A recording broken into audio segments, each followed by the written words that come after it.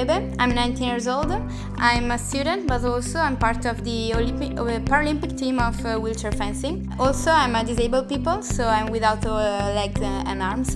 In my opinion, it's very important, the Access City Award, because I travel a lot. I travel with my family and my friends, but also with the national team of fencing. So for us, it's very important to enjoy our travel, but we can enjoy it only if it is easy to travel.